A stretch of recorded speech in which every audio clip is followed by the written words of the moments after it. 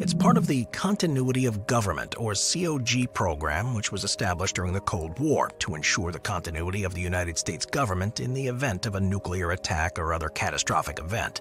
Built deep within a mountain and designed to be self-sufficient for an extended period of time, the facility includes offices, dormitories, dining facilities, and other amenities needed to support a large number of people for as long as needed, and to keep them safe in any eventuality. It's designed to withstand a nuclear blast and other forms of attack, and since its creation, the Raven Rock Mountain Complex has played a critical role in ensuring the continuity of the U.S. government. It's been activated several times over the years, including during the terrorist attacks on September 11, 2001, and several times during the Cold War, when the threat level escalated. Today, it remains an important component of the COG program and provides a secure location for government officials to meet and make decisions in the event of a catastrophic event.